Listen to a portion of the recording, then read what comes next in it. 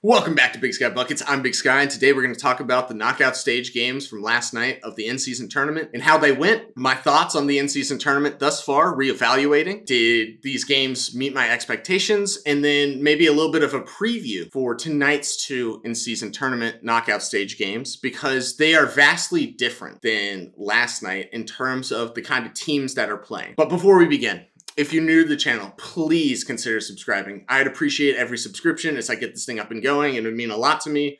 Give it a like, give it a comment.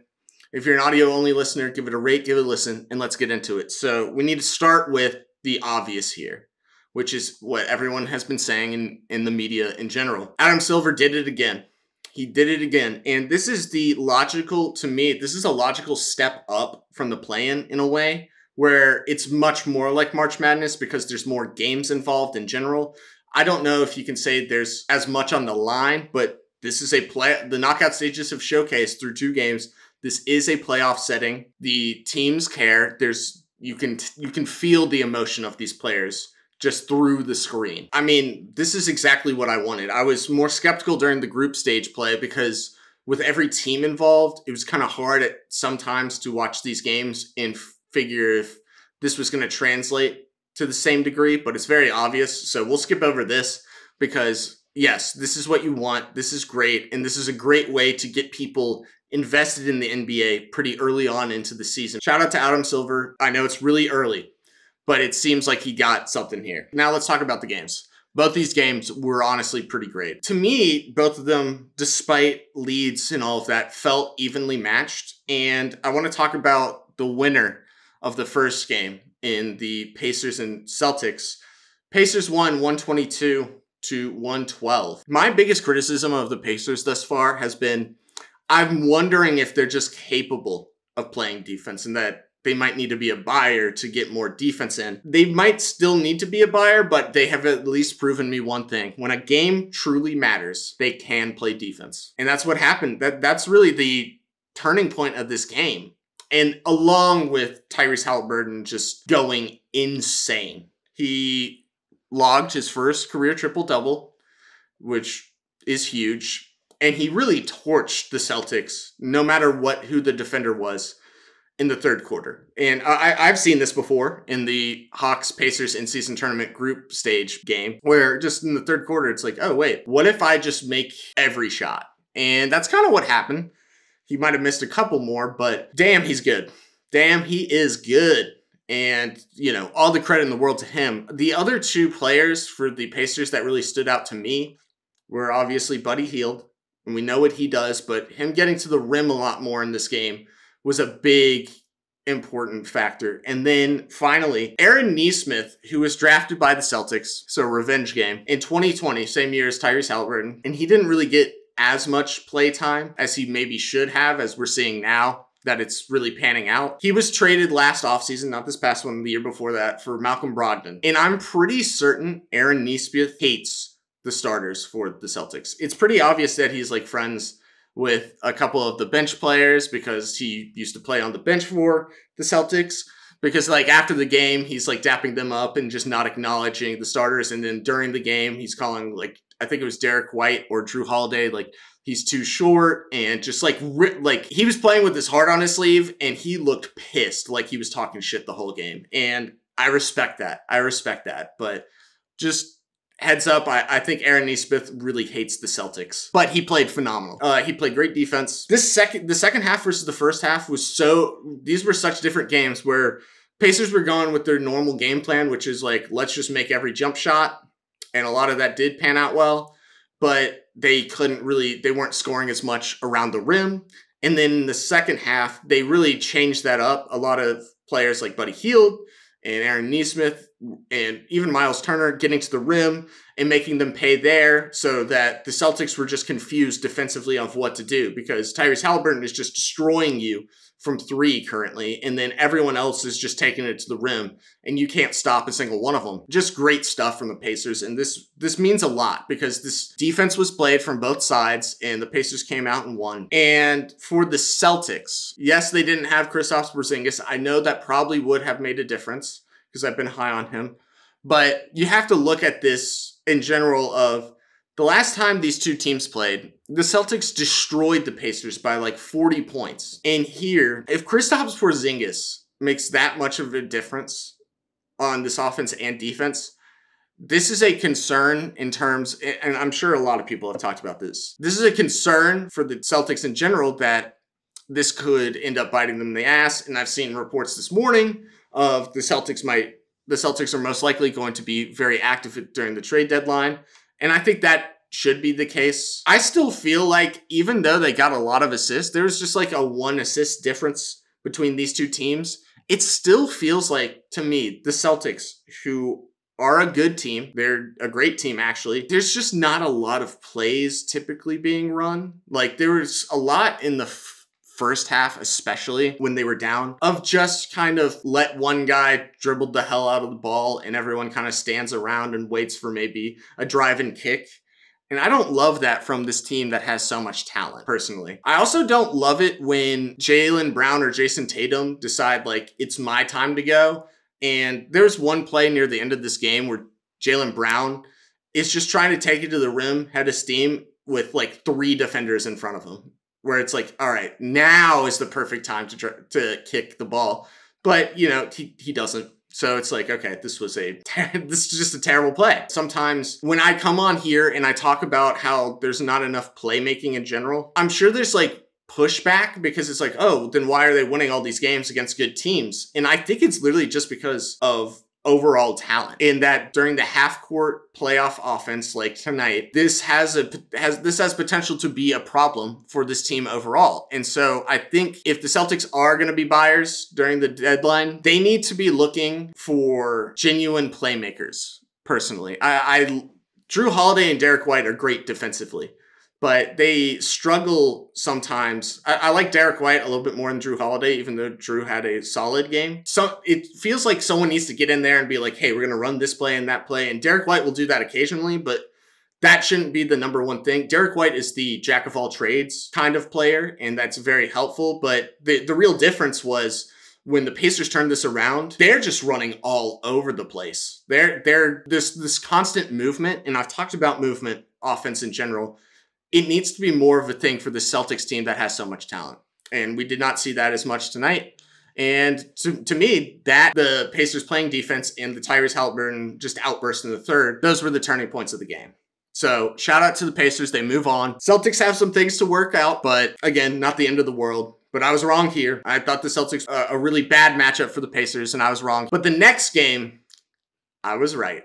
I was right. Let's go. So the Kings-Pelicans game. This, it's funny because when you first start this game, my thought process was, I got it wrong again. I might be a bona fide fraud because the Kings just came into this game and lit the hell out of the Pelicans in the first like 5 minutes of this game. And I was like, all right, this might be a wash, and it might have one really great game and one really bad game. Nope. The Pelicans had some fight in the first quarter. They were down like 17, or it was somewhere between 13 and 17 points in the first quarter. And then the bench came in, and this is where the Pelicans ended up winning this game. Let's start with there.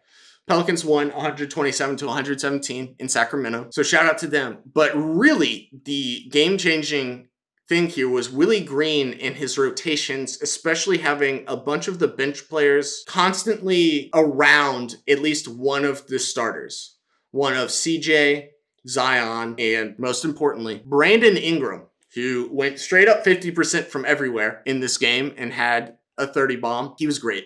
He was phenomenal. And the Kings do deserve some credit. The game plan to me seemed very much like we're not going to let Zion get what he wants. And that's what happened. Harrison Barnes played great defense on Zion, and the game plan of packing the paint whenever Zion has the ball worked very well. What didn't work out well is that the game plan for Brandon Ingram for most of the game up until near the fourth quarter was one-on-one defense. And then eventually they started having defenders double him. And I think it was just a little too late at that point because they let a couple of these shooters, like Herb Jones had a great game. It's like Jose, Trey Murphy III, CJ, Herb Jones, and Brandon Ingram all started making threes. And so they all were super confident. And at that point it was, whenever you double one of Brandon or Zion, one of these guys is they're going to kick it out to one of these shooters who's going to be wide ass open and knock it down. Now, they weren't always wide open. I really give the Kings defense a lot of credit in this game. It's just that when the bench came out for the Pelicans, along with having Brandon or one of the starters on, this was just a completely different game from the first quarter. And that's kind of what happened, is that in the second quarter, the Pelicans won out by 9 points. They went down in the first quarter by 1, and then they won the third quarter by 1, and then they won the fourth quarter by 1. And really here, in general last night, they let the players play pretty aggressive defense like in the playoffs. And to some players, especially in the first half of this game, they were not prepared for that level of physicality, or they were expecting calls. And it's not a shot at De'Aaron Fox, who I like a lot, but there were a lot of times where De'Aaron either there was a no call on a play that maybe should have gotten him to the free throw line, or he believed should. And the players here started getting irritated. The other part, the shots that were falling early for the Kings, they were just raining threes. They stopped falling, and they did not really adjust to that until the second half of this game. And at that point, it just kind of remained like typically a 10-point lead for the Pelicans. So every time that the Kings would go to the free throw line, which they went a lot, the Pelicans would find a way to answer back. And a lot of that was Brandon Ingram in the mid-range, but sometimes it was the battle between Sabonis and Valanciunas in the paint was pretty fun to watch because they were getting into it. And it was just a super physical battle. Valanciunas ended up getting fouled out in this game, but it was a little too late at that point for the Kings to come back and win. And so that was a really big factor here, is that even though Sabonis had a triple-double in this game, which is huge, it just kind of, because he would lose during certain possessions on second chance points for the Pelicans against Valanciunas, that kind of made a massive difference down the stretch of this game because they were trying so hard to come back. And one of the three guys that made the biggest difference for the Kings is obviously Fox, who's you're going to live and die by how much he's going to get you. He had 30. Domantas Sabonis, triple-double, so he played well. And honestly, there's two guys vying for this third spot. Malik Monk, who was great offensively for them and just kept losing the battle defensively, and Keegan Murray. So I think the main criticism here for the Pelicans win is probably going to be Keegan Murray, who's had a back issue for a little bit, seemed to have that flare back up near the end of the second quarter, and then he came back and played. I think a lot of people will make the argument that he wasn't 100% of himself, and he was the one who held Brandon Ingram early in the game to not being as much of a factor as he would inevitably become, and that probably was the nail in the coffin. The other nail is that unless your name was Malik Monk off the bench, you gave this team basically nothing for the Kings. Keon Ellis, 5 points. Trey Lyles, 5 points. Sasha Vezenkov, goose egg. JaVale McGee, goose egg. They had to play a lot of their starters a lot to try and come back in this game, and it just didn't pan out the way they wanted it to. And that's kind of the story of this game, is the Pelicans' depth feels very real, and the Kings might need to be buyers at the trade deadline because in a game that mattered, the bench other than Malik Monk, I think front court bench depth is a big factor here, and they need that a lot. They basically had this game plan, the Pelicans, of if Herb Jones is not guarding to De'Aaron Fox, we're going to put Dyson Daniels on him. And that is really the bench depth here. That's the story of this game, is that De'Aaron Fox probably could have had a lot more, but he had to work for everything. And so it came down to more of their role players needing to step up, and that just didn't end up panning out. So I honestly thought this was a great game. There's more fouls called in this game, and it was definitely chippier than the last game because there was some technical fouls and all of that, but this is a great start. This is genuinely a great start to the knockout stages. So, and I'm super happy about these. I'm glad I got at least one of my predictions right so far. I had the Celtics winning the whole thing, so it's not going to go as great anymore, but I was right about the Pelicans. Their depth coming back from injury, they're starting to get it going. And there's just so many talented guys that impact winning, and that's kind of the tale here. De'Aaron Fox and Domantas Sabonis gave you their all. It's just you start asking questions about, yes, Harrison Barnes' defense was great, but do you need a better offensive weapon at the three? Trey Lyles, Keon Ellis, Sasha Vezenkov, and JaVale McGee didn't really impact the game as much as you want. You probably need a better defender than Kevin Hurt. There's more questions for the Kings here in terms of depth.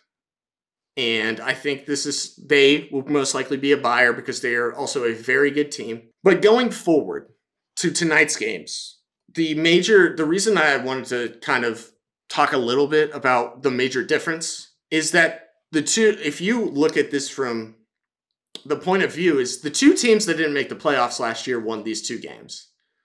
And that there could be something here for young teams that are starting to find their stride or starting to showcase themselves to the NBA world that they might be legit. Maybe not like championship contender status, but we're going to be in the playoffs.